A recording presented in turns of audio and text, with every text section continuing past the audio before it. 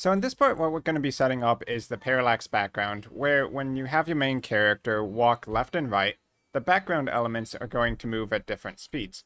So you can see that the ground that is close to the player appears to move the least fast, the clouds behind it are a little bit faster, and then the sky far in the background seems to move the fastest. So in order to set this up, we need a component attached to each of the objects that we want to apply the parallax effect to. That's going to mean each of these individual 3 background pieces. So I'm going to add a new component and we'll call it parallax effect. New script, create an add. I'll make sure that I move the script into the scripts folder before I go to edit it. So now in Visual Studio, I'm going to open up the parallax effect. So first off, I want to point out the original for this script is by Adam C. Jonas on YouTube. So he has a very lengthy video talking in detail about how this parallax effect works exactly. If you're interested in that, I would go check out his video. This will just be mostly to get it working. So first off, we're going to need 2 references to game objects in our scene. So the first is going to be the camera. So let's get a reference to public camera cam.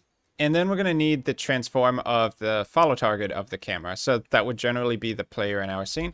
So I will just put a public transform, and I'll say follow target, since that's most relevant for our script. As our camera moves, it's going to follow the player across the screen. And based on the movement of the camera, we're also going to be moving each of the objects that the parallax effect is attached to.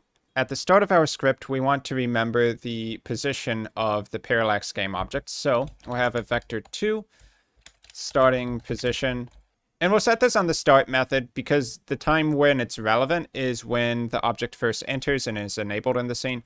So that's where we'll set that. We're also going to want to get a reference to the starting z value. So float starting z. For a 2D game, the z axis is going to be the distance into the background. So when something is really far from the camera or the player into the background, that's because it's going to have a very negative z value. So we want to remember what the starting position of that z value was as well. So when our script starts, we can set those up. So starting position is equal to transform.position. So normally transform.position gives you a vector3, but we can just automatically cast this to a vector2 and shave off the z-axis. So for the z-axis, we'll get that as starting z, which is transform.position.z. And then when the frames update in our game, we want to move the position of our parallax object based on how far the camera has moved from the starting position. So we'll do vector2, new position, and this is going to be for the parallax object, is equal to the starting position plus the camera move since start. So we care about how far the camera has moved, and we're going to use that in calculations for determining how far this object should move. And that's going to be modified by something called a parallax factor, which we'll set up in a minute. And so once we have the new position, we want to set that on the transform. So transform.position, once again, this is of the parallax effect object, is equal to a new vector3, new position.x, new position.y, and then the starting z value. So essentially here, even if we're changing the xy position, we're not moving the position of the z value. Okay, so the camera move since start, that's going to be a vector2. And we're going to put camera move since start. Now this is going to be a value we want to calculate on every frame. You could just put vector2, name of the vector down here, and set it in the update method.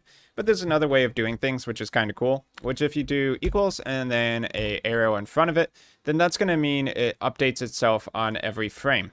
And you don't need to put it directly in the update method.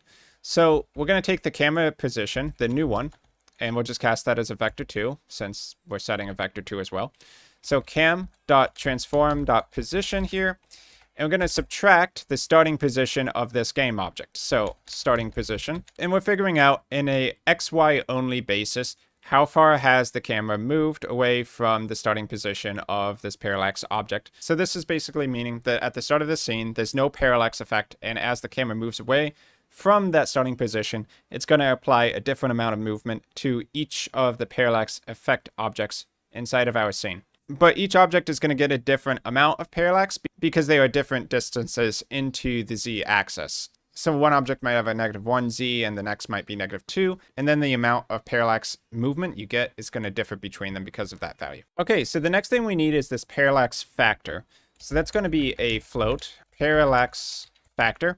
And that's going to be set on every frame as well. So this is going to be equal to the absolute value of the distance between the parallax effect object and then the follow target object. So mathf.absolute value, or ABS, the absolute value of, let's call it the distance from target. And we're going to divide that by a clipping plane value, which we'll set up in a minute as well. So the distance from the target is going to be pretty straightforward as well. So that's going to be float distance from target. We'll do the equals arrow sign again to make it calculate on every frame. And that's going to be the parallax effects position. So transform.position minus the follow target transform.position. And both of these are on the z-axis specifically. So we only care about the distance into the background that this parallax effect is going, not the xy positions here. So you know what? It probably makes sense to rename this to be z distance from target. Just make that a little bit clearer. So now for this clipping plane value, I'm just going to paste that in quickly.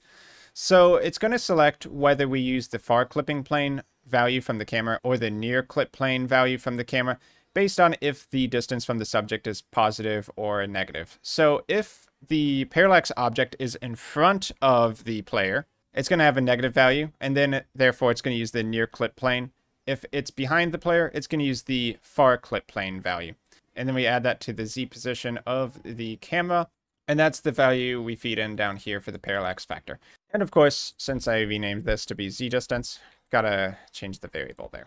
So before we finish the script, one mistake I made that we've got to fix is when we do the cam move sense start, it's multiplied by the parallax factor, not divided by. If you do divide, it's going to look wrong. So make sure you change this into a multiply if you haven't already. And now we can go back to our game view. So make sure that on all three of the backgrounds that you have added in the parallax effect component. So if you don't have any on them, you can just select all three of them, do add component and parallax effect to add them all at once.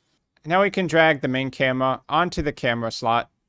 So just drag that there. If you have all three selected for the backgrounds, then it will add it for all three of them at once as well. So same thing for the player becoming the follow target.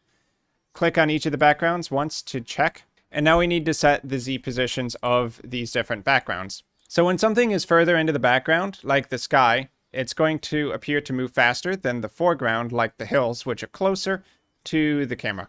And then the hills, which are much closer to our target, are going to appear to move slower. So move the hills just a little bit past the player. We could do something like negative 0.4 as the Z value. It doesn't need to be a huge amount.